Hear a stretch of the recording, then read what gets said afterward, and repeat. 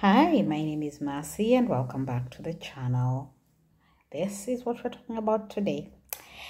So I had a wart in my nose. I think in one of the videos I say that I had a growth. Now I know it was a wart. So I had a wart when I was younger, I think when I was like 15, 16, and then it got treated. I went, had them removed, but that was on my feet, and I think I have some on my feet again, but well, they've just been there for a while. I've not bothered with them. This one was on my face and everybody was getting on my nerves, and it wasn't painful, but I had to have it removed. And then something interesting happened, and that is why I am here doing a video with a thing in my nose which looks horrible. I'm probably going to regret doing this video, but well, here we go.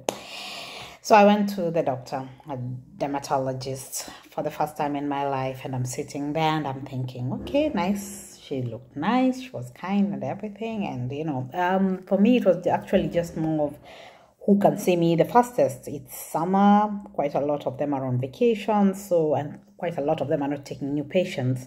So it was just hard to get one to begin with, so I just got whoever was available. So she comes in and she does an amazing job of introducing herself, making me feel at ease, asking me what was wrong. So I had a letter from my GP explaining, so I gave it to her, and she looks at it and she goes like, oh, okay, that's nice.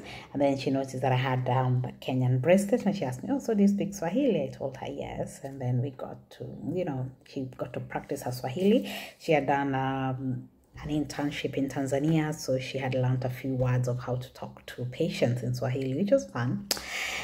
And then she told me, well, okay, it looks like it's just a wart. What we'll do, we'll take it off. She explained that she will tell me every step of the way, and she told me, well, it will look scary, but you won't feel anything. The only thing you will feel is the anesthesia is very uncomfortable because she has to actually inject the nose, the place, yeah, and she said that is going to hurt. Then after that, you will be all numb and you will feel nothing, and normally you should feel nothing even after you have even after the anesthesia wears off. You should normally feel nothing. If you feel anything, then call or go to the nearest emergency room. I asked if it was going to bleed. She said yes, it's going to bleed a bit, but then we're going to use something to stop the bleeding, to close off the bleeding, and then you should be fine. It should not bleed like for days, So I said okay, and then she said, okay, lie down. She takes the thing, cleans it, and then looks again, does a very good job. And then she goes there and starts, okay, so let's go. And then she starts cutting, and you're like, okay, no, so first it's the injection, and whoa, that was painful. She said it was going to be painful. I did not expect it to be this painful. It was really painful. And then once I was numb, she cuts it, and then she says, yeah. So she puts it on the side, and she's like, okay, so while she's cleaning, and first she goes like, oh no. And then I was like, wait, that's not something I want a doctor to be saying when they are, holding a very, very, very huge, it looked huge, razor on my face. And then she goes like, no, I just, she's like, yeah, it's bleeding more than she expected it to, but it should be fine. Then she went to got the thing and told me, okay, so it's going to sound scary, but we're just burning off the edges. And yeah, so she does that. Anyway, totally talked me through it. Everything was fine. Then the what is there? And then she shows me, and then she's like, yeah, so we are going to send it to the lab. If you don't hear from us in a week, you should be fine. If there's anything, we'll call you, and in the meantime, we'll just take an appointment to see you in a month, to see if you have healed well and everything is fine. And in my mind, I'm like, wait, what can go wrong? What else could it be? You said it's a wart. And then she's like, yeah, I said it's a wart, which it probably is. But just to be on the safe side, we have to take it to the lab to make sure that it's not anything more than that. And I'm like, what else can it be? I mean, here I am waiting for a list of I know. It sounds really silly, but I don't know what I was expecting her to tell me. And she's like, "Do not worry, do not panic about it." And then I'm like, "Yeah, I do panic a bit because I have quite a few of them." And then she's like, "Why didn't you mention that?" I'm like, "Because you said it's a what, and I'm used to wats. The only reason I'm having this one removed is because it's on my face. The rest are on my feet." Then she was like, "Okay, can I see them?" I showed her that, yeah, this one has been there for a year, this one has been there for 2 years, this one has been there for a while. And then this one, I think there's one coming up here, I can feel it. And she's like, "And you did not think this was worth mentioning?" I'm like, "No, because I'm only having this one removed because it's on my face. I didn't know that that there can be anything more to it than this."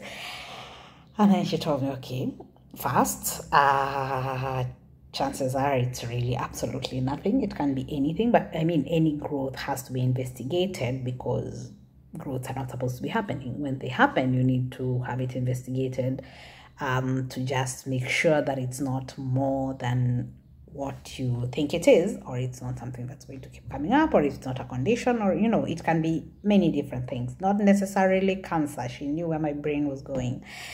And then she said, "Second thing is, there is nothing normal about having warts all over the place." And she told me, "Madam, you have insurance. Get your doctor to check all this.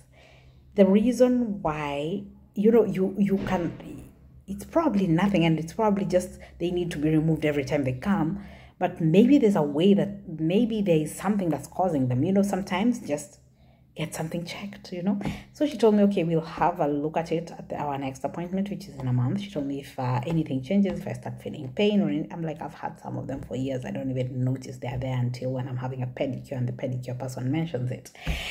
And then she said, "Okay, so we are going to, so prepare yourself. We'll take them off. And of course, on that day, you would need to come with somebody because you would need help because there are quite a number. So walking would be tricky after that. And then we can, but then it also depends on what the results of this lab thing was."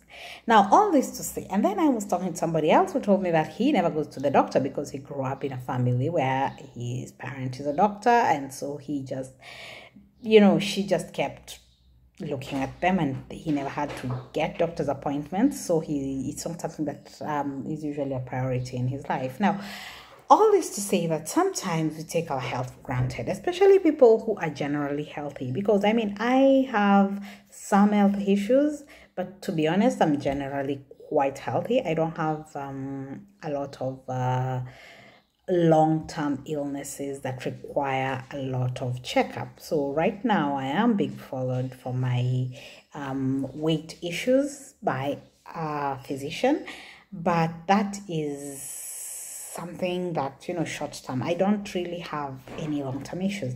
Now, what I have noticed is people who do not have, people who are not asthmatic, they were not born with any issues.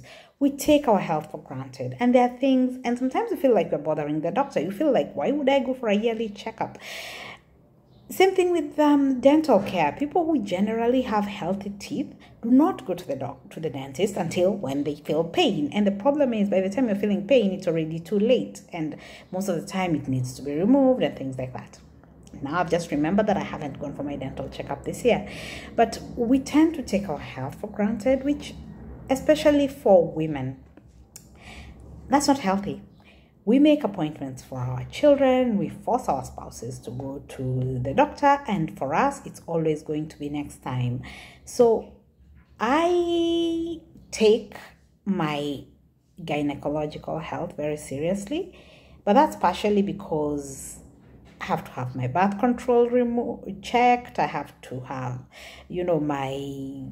so during that done, I have my pap smear is done, and so this happens. And then I have so many friends who are survivors of breast cancer, and every time they post on Facebook that, oh yeah, it's Cancer Awareness Month, and you go like, oh yeah, now I need to have it checked, so I have quite constant reminders for the gynecological side of checks, but I don't have the same for just physical body checkup. which we tend to take for granted. And small things we tend to think, next time, next time, next time, next time. The older you get, the more you need to actually start doing this. You actually should start it when you're younger so that it becomes a habit and you always do it. But the older you get, the less excuses you need to have. I'm making a conscious decision to start actually putting it like in my calendar that on this date I need to make an appointment with the doctor for next year's checkup. My children, I do it every time their birthday, the week of their birthday, either before or after their birthday, they go for a checkup. Why don't I do the same for myself? Why? Because I'm not a priority? Because I'm superwoman? Why? It just doesn't make sense. Anyway. So that's it. That's what I've been learning this week, and I'm hoping that somebody else gets to learn the same thing like me. Okay, so have a nice day, and I'm hoping that you have a lovely, lovely, lovely week ahead. Bye-bye.